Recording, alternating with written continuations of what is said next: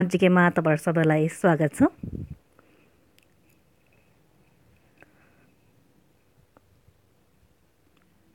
आज धेरै दिनपछि लाइभ लिएर उपस्थित भएकी छु। सबैजनालाई नमस्कार छ। मेरो नाम हो श्रद्धा श्रेष्ठ। तपाईहरु हेर्दै हुनुहुन्छ स्मार्ट जीके।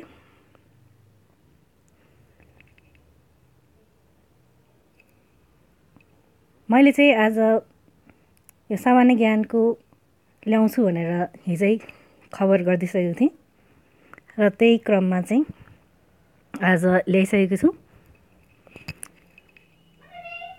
तपाईहरुलाई चाहिँ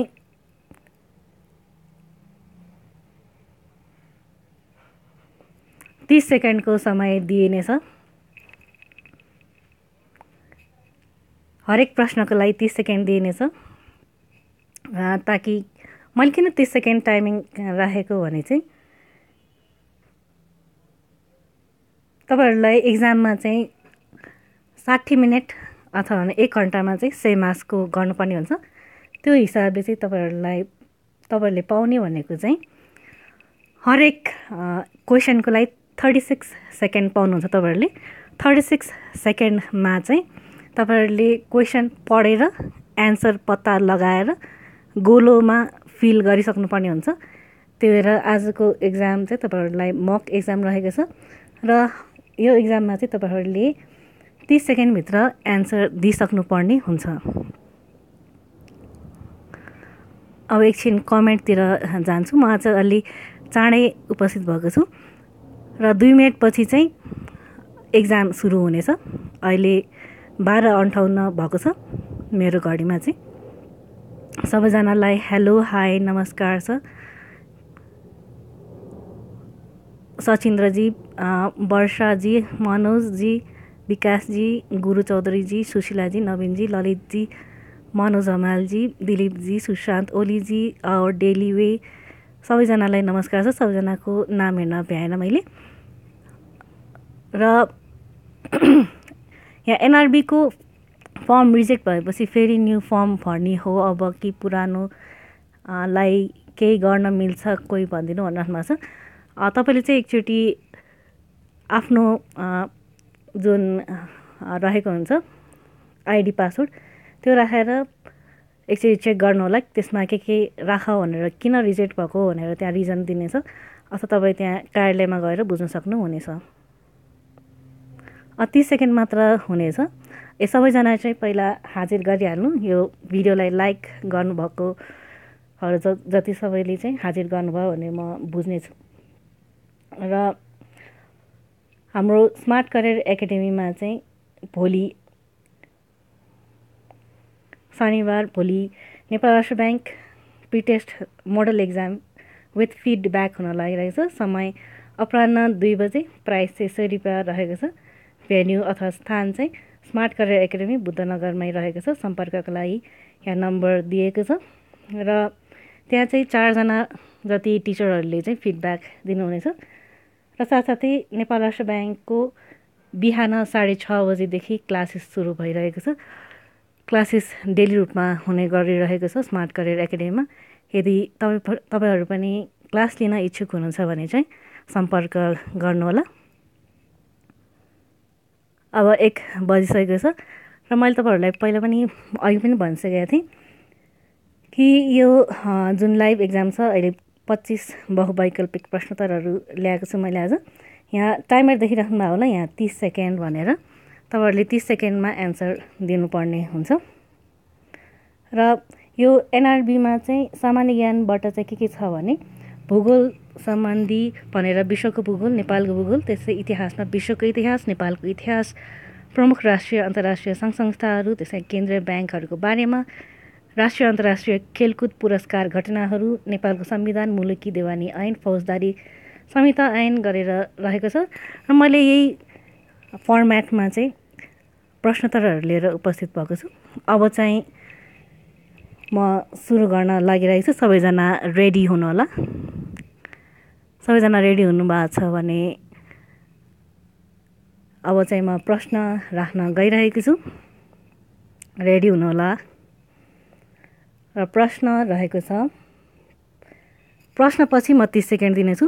हरिबोधिनी एकादशीको अवसरमा हरेक वर्ष मेला लाग्ने लड्केश्वर मन्दिर कहाँ अवस्थित रहेको छ?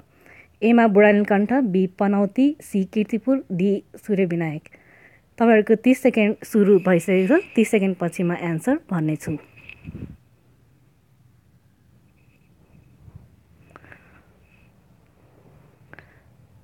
हाम्रो स्मार्ट करियर एकाडेमीको बारेमा केही जानकारी लिन चाहनुहुन्छ भने चाहिँ अहिलेको दिएको कन्ट्याक्ट नम्बरमा चाहिँ तपाईँहरूले कन्ट्याक्ट गरेर बुझ्न सक्नुहुनेछ।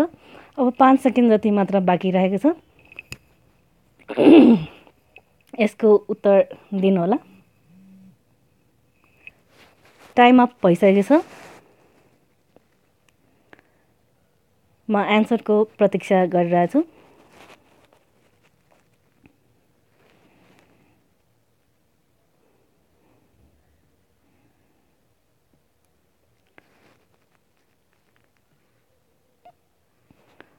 अब म यसको एन्सर भन्न गइरहेको छु। यसको उत्तर रहेको छ पनौती। हरिबोधिनी एकादशीको अवसरमा हरेक वर्ष मेला लाग्ने लड्केश्वर मन्दिर चाहिँ पनौतीमा अवस्थित रहेको छ। ए र बी भनेर दिनुभयो धेरैजनाले उत्तर।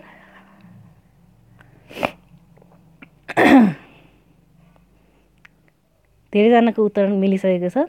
एन्सर बी नै रहेको छ। अब लागौँ अर्को प्रश्नतर्फ।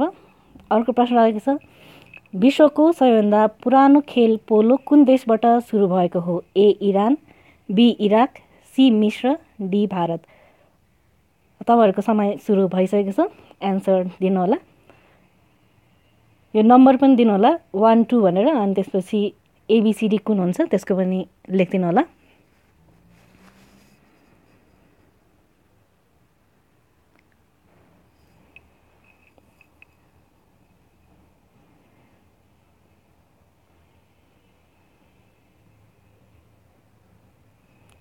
समय समाप्त हुन लागिसकेको छ। यसको उत्तर दिइहाल्नु होला। र समय समाप्त भइसकेको छ र यसको उत्तर रहेको छ विश्वको सबैभन्दा पुरानो खेल पोलो कुन देशबाट आएको हो त? इरान। विश्वको सबैभन्दा पुरानो खेल पोलो इरानबाट सुरु भएको हो। इरान दिनुहुने सबैजनाको एन्सर करेक्ट भएको छ। इराक अलि मिलेन। अब म अर्को प्रश्नतिर लाग्छु। अर्को प्रश्न रहेको छ, धर्मका 4 पाउ भन्नाले निम्नमध्ये कुनलाई जनाउँदैन? तीर्थ, दया, सत्य, शान्ति। तपाईँहरूको टाइम सुरु भइसकेको छ। यसको उत्तर दिने प्रयास गर्नुहोला।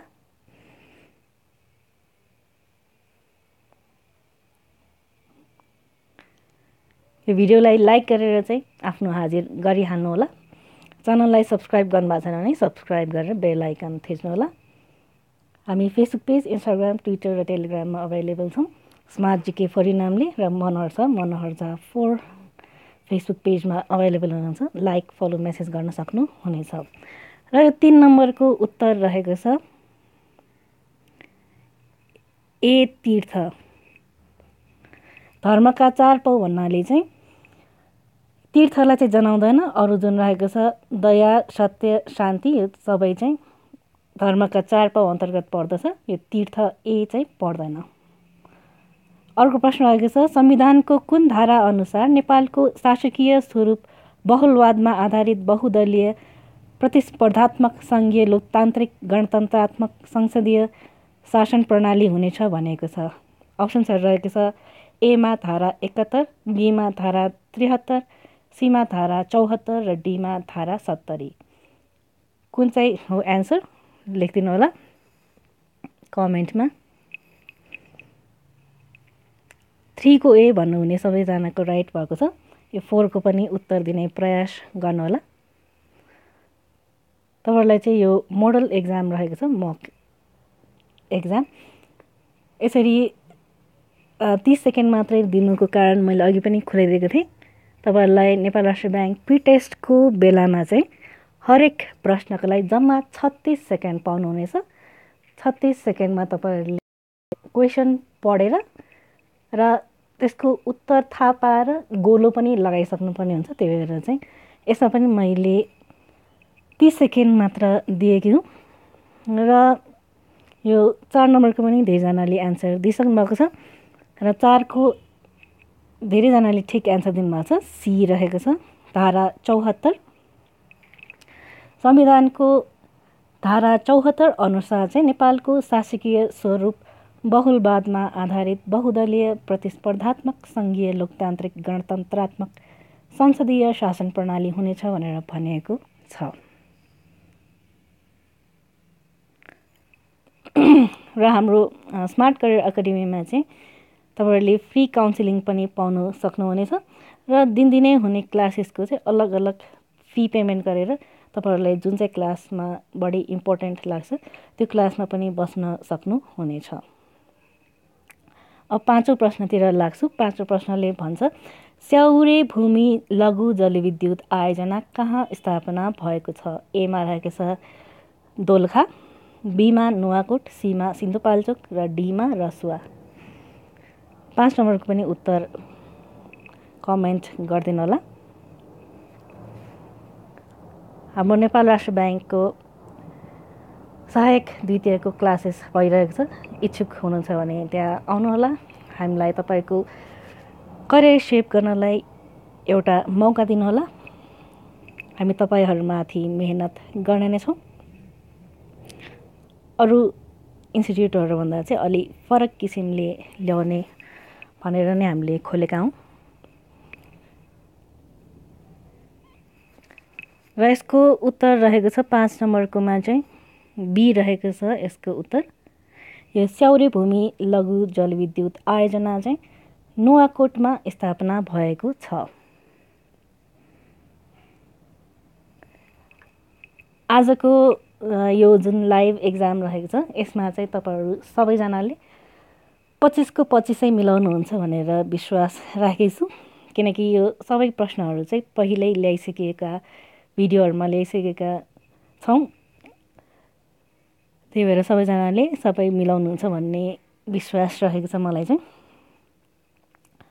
त्यसै 6औं प्रश्न रहेको छ लालटिनको उज्यालोमा कृतिका लेखक अथवा लेखिका को हुन्? युवराज नयाँघरी, नीलम कार्की निहारिका, रमेश विकल र सरस्वती ग्यावाली। यो 6 नम्बरको एन्सर दिनुहोला। अब चाहिँ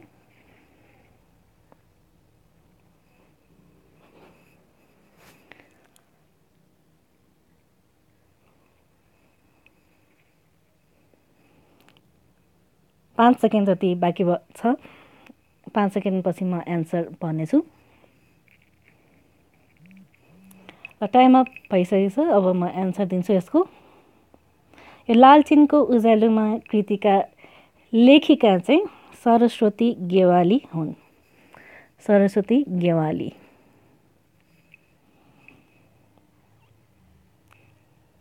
हाम्रो इन्स्टिट्युटमा अथवा हाम्रो स्मार्ट करियर एकाडेमीमा चाहिँ के क्लासेस हुन्छ भनेर चाहिँ तपाईँहरूले फोन गरेर चाहिँ बुझ्न सक्नुहुन्छ। 9869995445 अथवा 9860934865 मा फोन गरेर सम्पर्क गर्न सक्नुहुनेछ विविध जानकारीका लागि। त्यस्तै 7औं प्रश्नतिर लाग्छु। 7औं प्रश्नले भन्छ निम्न भनाइहरू विचार गर्नुहोस् र ठिक बेठिक छुट्याउनुहोस्। 1 मा रहेको छ नेपालको परराष्ट्र नीतिका प्रवर्तक जङ्गबहादुर राणा हुन् र विक्रमसम्म 2007 साल पूर्व नेपालको 5 देशसँग दैत्य सम्बन्ध थियो। तपाईँहरूको समय सुरु भइसकेको छ। ए मा रहेको छ 1 ठिक 2 बेठिक, बी मा 2 ठिक 1 बेठिक, सी मा 2 ठिक, डी मा 2 बेठिक। यसको उत्तर दिने प्रयास गर्नुहोला।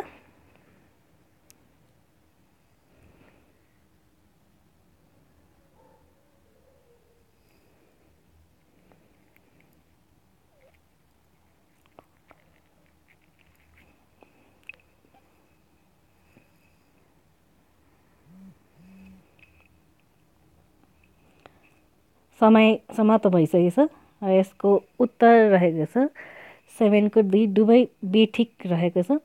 नेपालको परराष्ट्र नीतिका प्रवर्तक पृथ्वीनारायण शाह हुन् भने विक्रमसम्म 2007 साल पूर्व चाहिँ नेपालको 4वटा देशसँग दैत्य सम्बन्ध थियो। त्यही भएर दुवै बेठिक रहेको छ भनाइहरू। 7 को सी चाहिँ अलि मिलेन, डी भन्नुहुने जति सबैजनाको राइट भएको छ।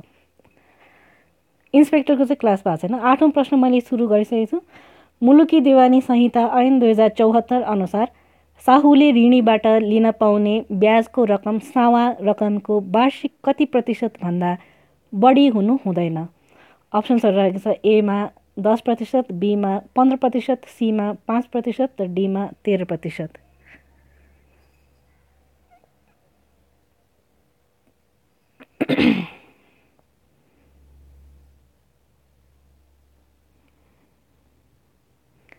आठ नम्बरको पनि उत्तर दिनु होला। अब 5 सेकेन्ड जति बाँकी रहेको छ।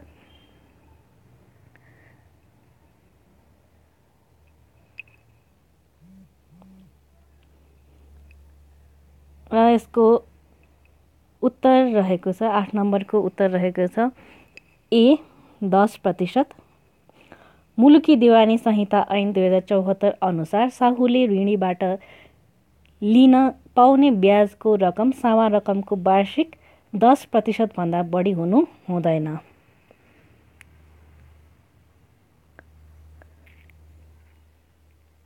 मनोहर सरले पनि त्यहाँ कमेन्टहरू गरिराख्नु भएको छ, त्यो पनि हेर्नु होला। तपाईँहरूको जिज्ञासा पनि मेटिराख्नु भएको छ मनोहर सरले कमेन्ट गर्नु भएर। भिडियो मन परिरहेको छ भने लाइक गर्नु होला। च्यानललाई सब्सक्राइब गर्नुभएको छैन भने सब्सक्राइब गरेर बेल आइकन थिचिहाल्नु होला। अब लाग्छु 9औं प्रश्नतर्फ। 9औं प्रश्न भन्छ सार्कको मन्त्री परिषदको अङ्गमा को रहन्छन्? अप्सन्सहरू रहेको छ। ए सदस्य राष्ट्रका प्रधानमन्त्री, बीमा सदस्य राष्ट्रका राष्ट्रपति, सीमा सदस्य राष्ट्रका विदेश मन्त्रीहरू र डीमा सदस्य राष्ट्रका विदेश सचिवहरू।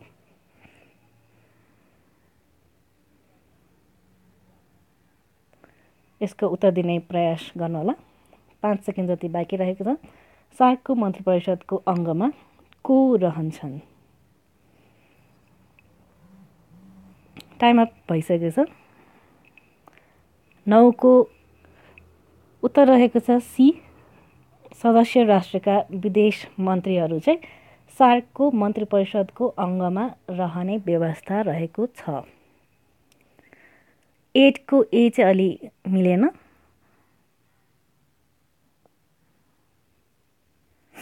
धेरैले 8 को ए भन्नुभएको छ, 8 को ए चाहिँ मिलेन।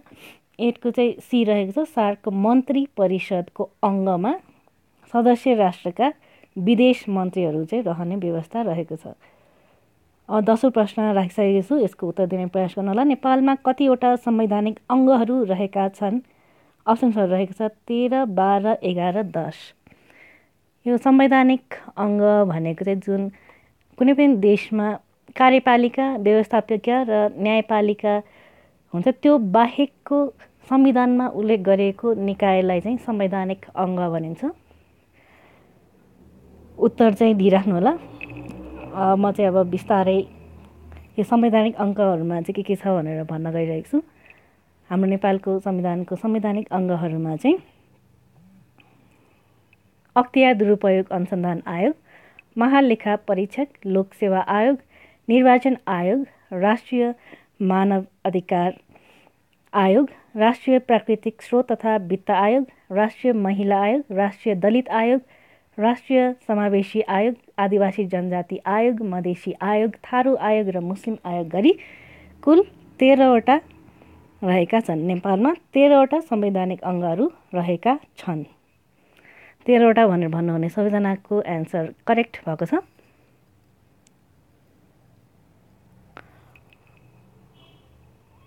एघारौँ प्रश्न राखिसकेको छु। क्रिकेट खेलसँग सम्बन्धित एलबिडब्ल्यूको पुरा रूप के हो? अप्सन्सहरू रहेको छ लेग बाई विकेट, बीमा leg before wicket, Seema lag by wicket र डीमा लास्ट ब्याट विकेट। यसको उत्तर दिने प्रयास गर्नुहोला। 11 नम्बरको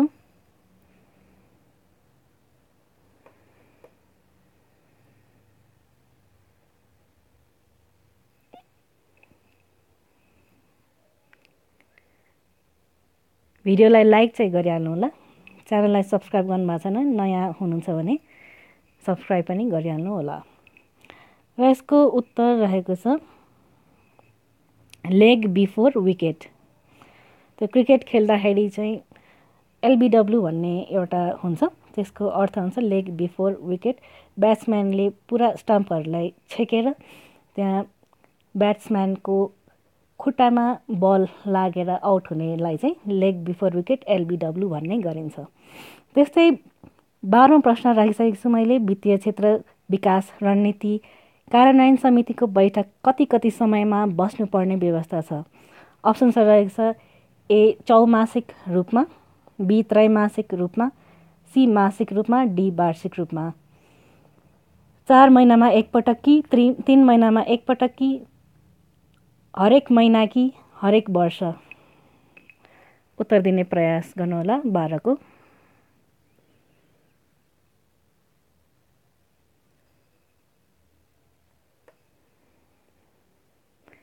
11 को बी दिनुहुने सबैजनाको राइट भएको छ र टाइम अप भइसकेको छ। र यो 12 को उत्तर रहेको छ, 12 को चाहिँ ए रहेको छ। चौमासिक रूपमा वित्तीय क्षेत्र विकास रणनीति कार्यान्वयन समितिको बैठक चाहिँ 4 महिनामा एकपटक चौमासिक रूपमा चाहिँ बैठक बस्नुपर्ने व्यवस्था रहेको छ। 12 को ए दिनुहुने सबैजनाको एन्सर राइट भएको छ। 12 कोमा चाहिँ मैले डिफ्रेन्ट एन्सरहरू देखेँ। यसको उत्तर रहेको छ ए चौमासिक रूपमा।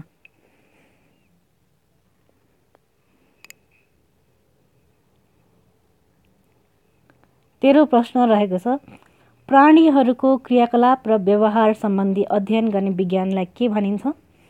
एमा रहेको छ बायोलोजी, बीमा एथनोलोजी, सीमा फाइकोलोजी, डीमा इथोलोजी। समय सुरु भइसकेको छ, यसको पनि उत्तर दिने प्रयास गर्नुहोला।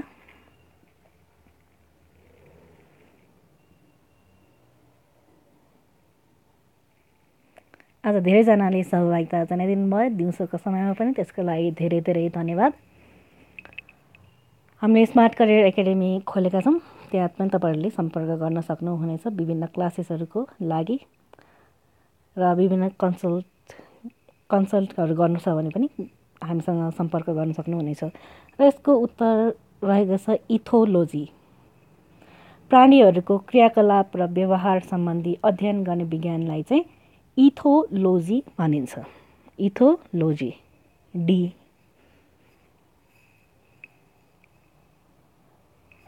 तेह्रमा पनि फरक उत्तर देखेँ।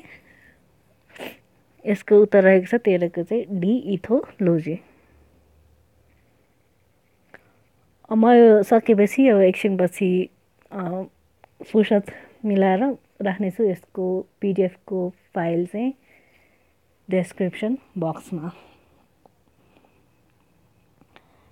14 प्रश्न मैले राखिसकेको छु। जाँत मेला नेपालको कुन ठाउँमा लाग्ने गर्दछ? अप्सन्सहरू रहेको छ अछाम, डोटी, जाजरकोट, कञ्चनपुर। जाँत मेला नेपालको कुन ठाउँमा लाग्ने गर्दछ? एमा रहेको छ अछाम, बीमा डोटी, सीमा जाजरकोट, डीमा कञ्चनपुर।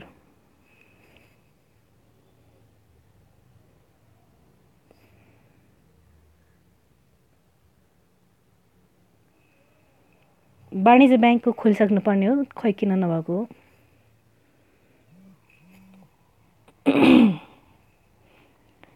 यसको उत्तर रहेको छ बी डोटी। जाँत मेला चाहिँ डोटीमा लाग्ने गर्दछ। डोटी भन्नुहुने सबैजनाको राइट भएको छ। यो बायोलोजी त सम्पूर्ण जीवहरूको बारेमा सम्पूर्ण अध्ययनलाई बायोलोजी भनिन्छ, तर यहाँ क्वेसनमा सोधिएको थियो प्राणीहरूको क्रियाकलाप र व्यवहार। यो क्रियाकलाप र व्यवहारलाई यसरी सूक्ष्म रूपमा अध्ययन गर्यो भने चाहिँ त्यसलाई इथोलोजी भन्ने गरिन्छ है। अब अर्को प्रश्न राख्न गइरहेको छु। 15औं प्रश्न अब आउँछ तपाईँहरूको स्क्रिनमा। मिडल इस्ट एयरलाइन्स कुन देशको वायु सेवा हो? Israel, Iran, Lebanon, Kuwait. यो अप्सनहरूमा चाहिँ सबै मिडल इस्टर्न कन्ट्रिजहरू रहेको छ। Israel, Iran, Lebanon, Kuwait. र त्योमध्ये चाहिँ कुन चाहिँ देशको वायु सेवा चाहिँ मिडल इस्ट एयरलाइन्स हो भनेर भन्नुपर्ने हुन्छ तपाईँहरूले।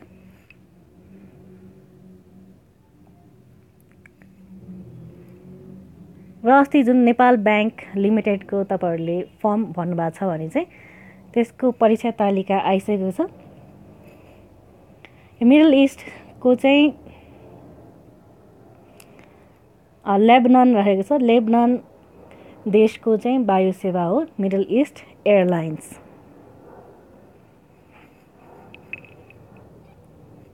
त्यस्तै अर्को प्रश्न रहेको छ, नेपालमा कृषि पर्यटनको अवधारणा कुन जिल्लाबाट भएको मानिन्छ? अप्सन्स रहेको छ इलाम, झापा, मोरङ, सुनसरी। हो, नेपाल ब्याङ्क लिमिटेडको एक्जाम डेट आइसकेको छ। तपाईँहरूले त्यहाँ साइटमा गएर हेर्न सक्नुहुनेछ। मलाई चाहिँ तह 4 को मात्र याद छ। माघ 18 र 19 गते हुन लागिरहेको छ तह 4 को चाहिँ।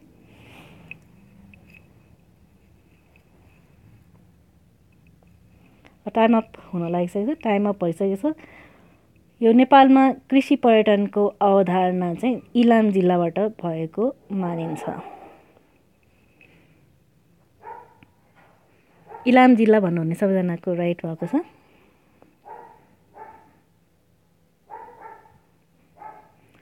अब 17 प्रश्न पनि मैले अगाडि राखिसकेको छु। 17 प्रश्नले भन्छ नेपालको ब्याङ्किङ इतिहासमा निजी क्षेत्रको वाणिज्य ब्याङ्कको प्रमुख कार्यकारी अधिकृत सिइओ हुने प्रथम महिला को हुन्? अप्सन्सहरू रहेको छ एमा कामिनी राजभण्डारी, बीमा अनुपमा खुन्जेली, सीमा भावना घिमिरे र डीमा शोभा राणा। 17 को पनि उत्तर दिने प्रयास गर्नुहोला। भिडियोहरू मन परिरहेको छ भने लाइक गर्नुहोला। च्यानललाई सब्सक्राइब गर्नुभएको छ भने सब्सक्राइब गरेर बेल आइकन थिच्नुहोला। र यो एक्जामको लास्टमा सकेपछि चाहिँ तपाईँहरूले आफूलाई चाहिँ मूल्याङ्कन गर्नुहोला। 25वटा मध्येमा कतिवटा मिल्यो कतिवटा मिलेन।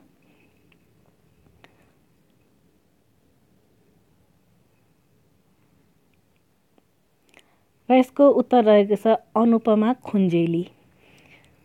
नेपालको ब्याङ्किङ इतिहासमा निजी क्षेत्रको वाणिज्य ब्याङ्कको प्रमुख कार्यकारी अधिकृत सिइओ हुने प्रथम महिला अनुपमा खुन्जेली हुन्। यो वाणिज्य ब्याङ्कहरूभन्दा पनि पुरै ब्याङ्किङ इतिहास, नेपालको ब्याङ्किङ इतिहासमा चाहिँ प्रथम महिला सिइओ चाहिँ अनुपमा खुन्जेली नै हुन्। 17 को बी भन्नुहुने सबैजनाको राइट भएको छ। शोभा राणा चाहिँ मिलेन, कामिनी राजभण्डारी पनि मिलेन। यहाँ प्रश्न राम्ररी हेरेर उत्तर दिने गर्नुहोला।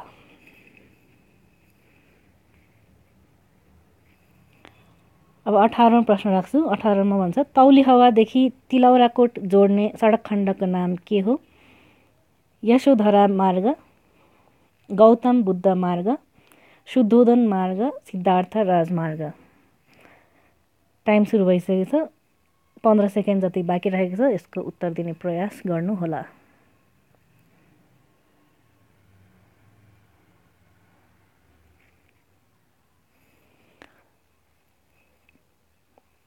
जति चाँडै एन्सर दिनुभयो त्यति तपाईँहरूलाई फाइदा हुनेछ रियल एक्जाम दिनु हुँदाखेरि।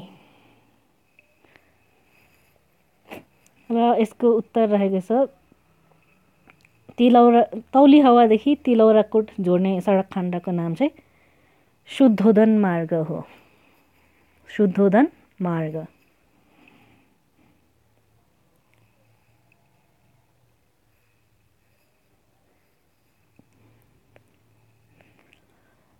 उन्नाइसौँ प्रश्न राखिसकेको छु मैले।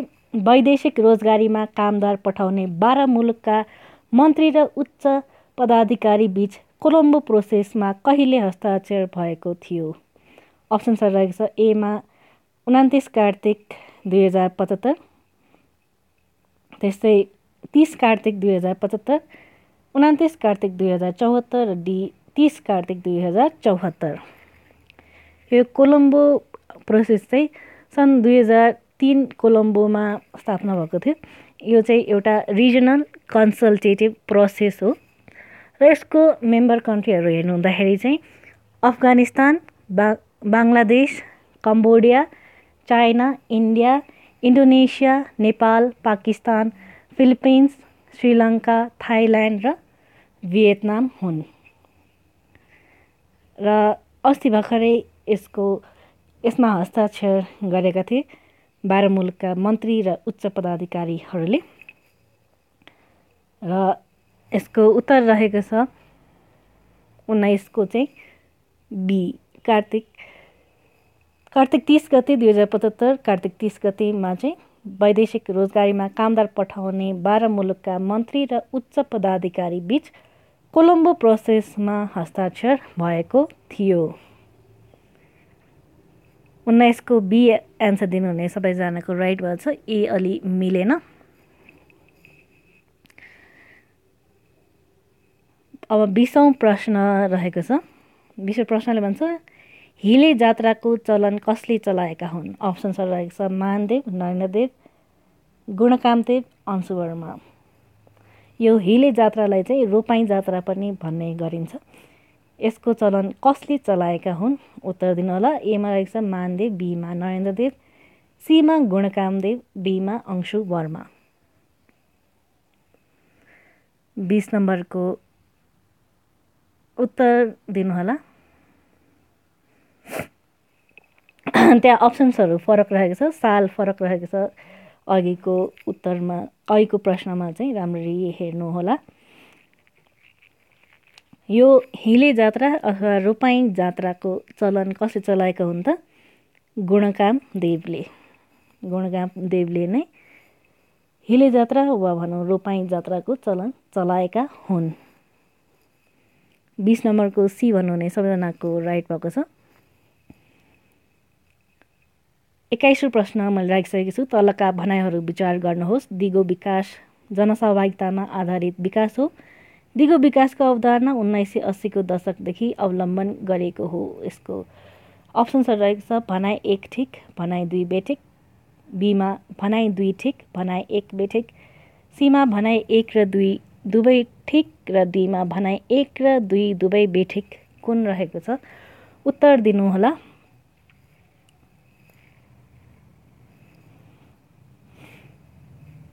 एक्काइस नम्बरको उत्तर दिनुहोला।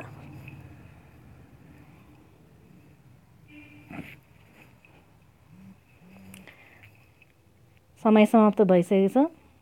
यसको उत्तर रहेको छ सी भनाइ 1 र 2 दुवै ठिक रहेको छ। दिगो विकास चाहिँ जनसहभागितामा आधारित विकास हो, यो ठिक रहेको छ। त्यस्तै दिगो विकासको अवधारणा चाहिँ 1980 को दशकदेखि अवलम्बन गरिएको हो। अवलम्बन गरेको चाहिँ 1980 को दशकदेखि नै हो। त्यस्तै अब 22औं प्रश्न राख्छु। नेपाल राष्ट्र ब्याङ्कको चाहिँ लगभग फागुनतिर हुने कुरा चलिरहेको छ। 22औं प्रश्न मैले राखिसकेको छु। कुन सभ्यतामा सर्वप्रथम तामा पत्ता लगाइएको थियो? अप्सन्सहरू रहेको छ युनानी सभ्यता, मेसोपोटामियाको सभ्यता, मिश्र सभ्यता वा सिन्धु घाटीको सभ्यता। कुन चाहिँ सभ्यतामा सर्वप्रथम तामा पत्ता लगाइएको थियो?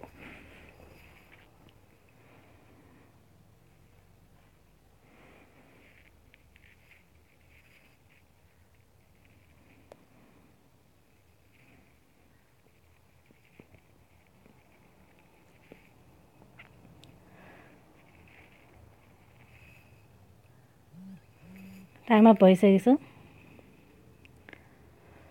22 नम्बरको उत्तर रहेको छ डी सिन्धु घाटीको सभ्यता। सिन्धु घाटीको सभ्यतामा चाहिँ सर्वप्रथम तामा पत्ता लगाइएको थियो।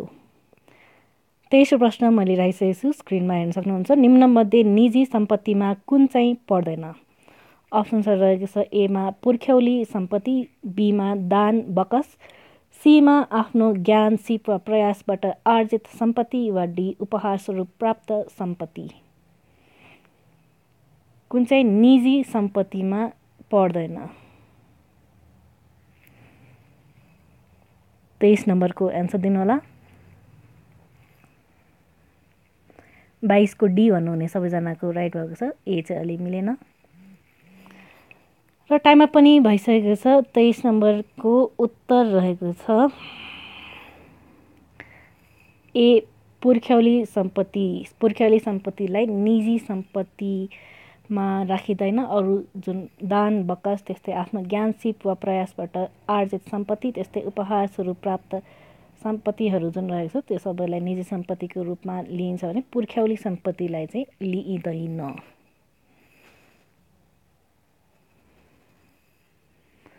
24औं प्रश्न रहेको छ 14औं त्रिवर्षीय योजना 2073-74 देखि 2075-76 को अन्त्यसम्ममा लैङ्गिक सशक्तिकरण सूचकाङ्क कति पुर्याउने लक्ष्य रहेको छ। अप्सन्सहरू रहेको छ 0.55, बीमा 0.56, सीमा 0.57 र डीमा 0.58। र यसपछि 25औं प्रश्न आउनेछ, त्यो लास्ट प्रश्न हुनेछ। सबै प्रश्नको उत्तर दिनुभएपछि चाहिँ आफ्नो मूल्याङ्कन आफै गर्नुहोला। भिडियोलाई लाइक गर्नुभएको छ भने लाइक गर्नुहोला। नयाँ कोही हुनुहुन्छ भने चाहिँ च्यानललाई सब्सक्राइब गरेर बेल आइकन थिच्नुहोला। र यो 24औं प्रश्नको उत्तर रहेको छ डी। 14औं त्रिवर्षीय योजना 2073-74 देखि 2075-76 को अन्त्यसम्ममा चाहिँ लैङ्गिक सशक्तिकरण सूचकाङ्क चाहिँ 0.58 पुर्याउने लक्ष्य रहेको छ। डी भन्नुहुने सबजनाको राइट भएको छ। 24मा चाहिँ मैले फरक एन्सरहरू देखेँ। यो चाहिँ अलि भएन किनकि यो मैले पहिलाको भिडियोमा पनि ल्याइसकेको 14औं त्रिवर्षीय योजनाको बारेमा विविध वस्तुगत प्रश्नोत्तरहरू भनेर भिडियो ल्याइसकेको थिएँ। त्यसबाटै ल्याएको हो मैले यो। अब अन्तिम प्रश्न राख्छु, त्यसपछि यो लाइभ एक्जाम चाहिँ समाप्त हुनेछ। 25औं प्रश्न रहेको छ अक्षराङ्क शिक्षा लेखाइ पाठ्यक्रमको सुरुवात कसको पालामा भएको थियो। अप्सन्सहरू रहेको छ ए Bhim Shamsher, be Chandra Shamsher, C देव शमशेर र डी जुद्ध शमशेर। 20 सेकेन्ड रहेको छ 25औं प्रश्नको उत्तर दिने प्रयास गर्नलाई। यो निकै सजिलो रहेको छ। कसको पालामा चाहिँ अक्षराङ्क शिक्षा लेखाइ पाठ्यक्रमको सुरुवात भएको थियो।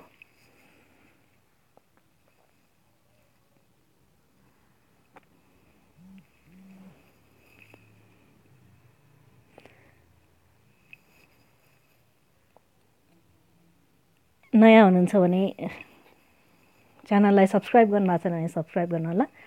भिडियो लाइक गर्नुभएको छ भने लाइक गर्नुहोला। लाइक सब्सक्राइबरले चाहिँ हामीलाई हौसला मिल्नेछ नयाँ भिडियोहरू ल्याउनको लागि, यस्तै एक्जामहरू ल्याउनको लागि। र 25औं को उत्तर रहेको छ सी देव शमशेर। 25 को सी भन्नुहुने सबजनाको राइट भएको छ। बी चाहिँ मिलेन, डी पनि मिलेन। चन्द्र शमशेर अलि मिलेन यसको उत्तर। रिटर्न बाई जे पृथ्वी, तर अक्षराङ्क शिक्षा लेखाइ पाठ्यक्रमको सुरुवात कसको पालामा, कुन चाहिँ प्रधानमन्त्रीको पालामा भनेर सोधेको हो, कसले लेखेको भनेर सोधेको होइन। त्यही भएर यसको उत्तर हो सी देव शमशेर। तपाईँहरूलाई आजको एक्जाम कस्तो लाग्यो अलिकति फिडब्याक दिनु होला कमेन्ट गरेर। तपाईँहरूलाई राम्रो लाग्यो भने चाहिँ हप्तामा एकचोटि यस्तै लाइभ एक्जाम ल्याउने प्रयास गर्नेछु। तपाईँहरूको फिडब्याक अनुसार चाहिँ लाइभ क्लास कति फ्रिक्वेन्टली ल्याउने भनेर डिसाइड हुन्छ। त्यही भएर फिडब्याक चाहिँ दिनु होला आजको प्रस्तुति तपाईँहरूलाई कस्तो लाग्यो भनेर।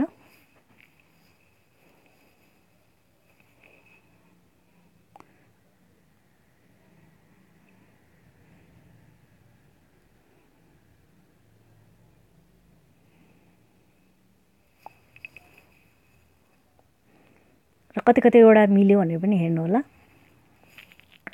डेली चाहिँ अलि मिल्दैन मिथिला कल्चर जी, बरु हप्तामा 1-2चोटि म्याक्सिमम भयो 2चोटि चाहिँ ल्याउने प्रयास गर्छु, किनकि अरू कामहरू पनि भइरहन्छ। तपाईँहरूलाई मन पर्यो भने चाहिँ म अझै पनि ल्याउने छु।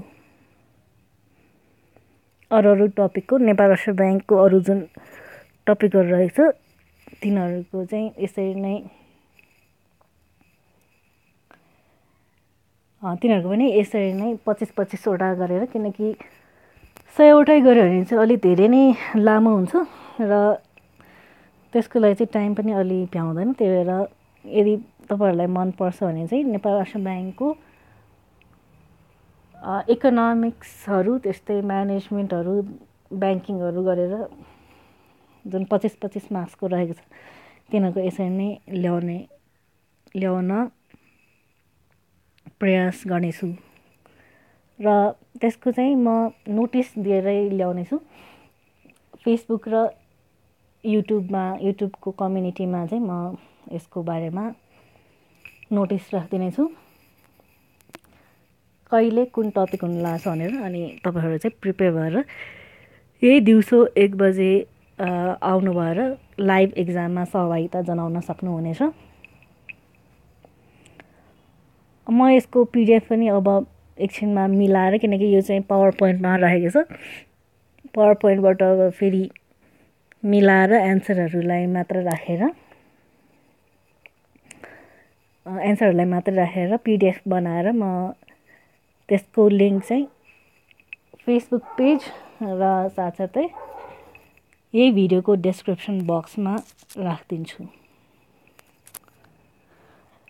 यो नेपाल राष्ट्र ब्याङ्कको तयारी लाइभ एक्जाम भएकोले चाहिँ मैले 25वटा मात्रै सामान्य ज्ञानको ल्याएको, 50वटा चाहिँ अलिक गाह्रै होला, किन 50वटा ल्यायो भने अलि 2 घन्टाभन्दा बढी नै हुनसक्छ। त्यही भएर चाहिँ 25वटै ठिक होला जस्तो लाग्यो।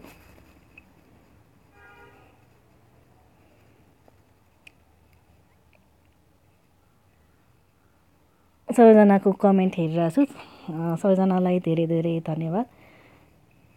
आइदिनुहुन्छ, हेरिदिनुहुन्छ, कमेन्टहरू गरिदिनुहुन्छ, धेरै धेरै खुसी लाग्छ। हामी पनि मोटिभेट हुन्छ यस्तै लाइभ एक्जामहरू ल्याउनको लागि।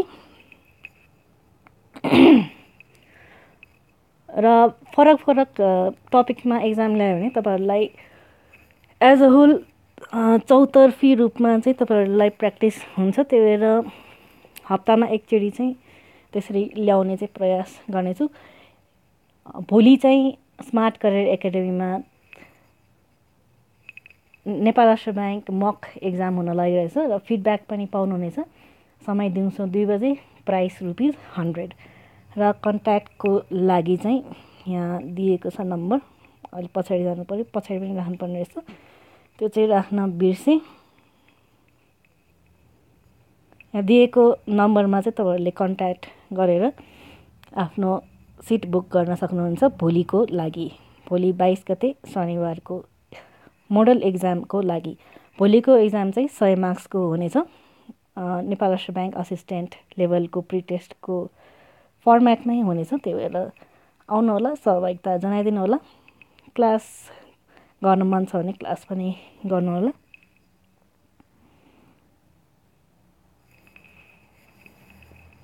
म यसको राखिदिन्छु।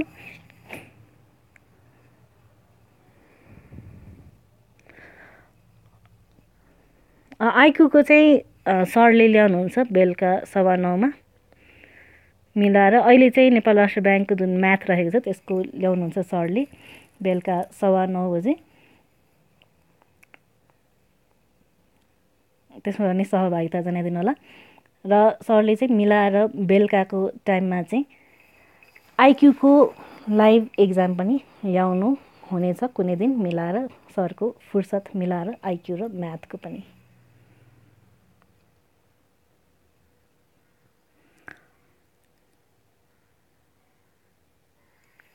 हुन्छ, म पिडिएफमा चाहिँ त्यो टिक लगाएर राखिदिन्छु। इभिनिङतिर हेर्नु होला, म त्यो इभिनिङसम्ममा चाहिँ राखिदिन्छु।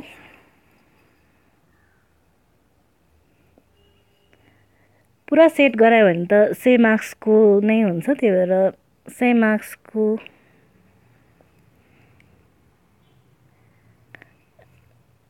मार्क्सको गराउन चाहिँ अलि धेरै नै टाइम लाग्छ, किनकि यसमा चाहिँ भन्नु पनि पर्यो क्वेसनको, अनि त्यसपछि एकछिन समय दिएपछि त्यसको एन्सर पनि भन्नु पऱ्यो, त्यही भएर 100 मार्क्सको चाहिँ अलिक गाह्रो हुन्छ। त्यही भएर खण्ड खण्ड गरेर ल्याउने प्रयास गर्नेछु।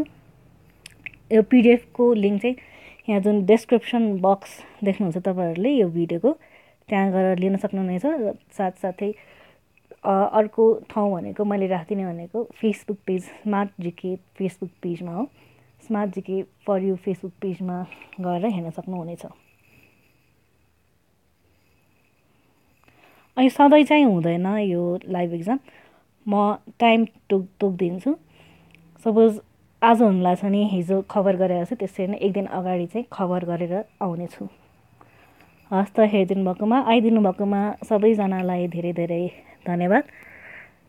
लाइक, फलो, मेसेज, कमेन्टहरू गर्न सक्नुहुनेछ स्मार्ट जिके for you Facebook page, Instagram, Twitter, टेलिग्राममा, र साथसाथै मनोज सरलाई मनोज 4मा। भिडियोहरू मन परिरहेको छ नि लाइक, सब्सक्राइब, कमेन्ट, सजेस्ट र सेयर गर्दै गर्नुहोला। धन्यवाद।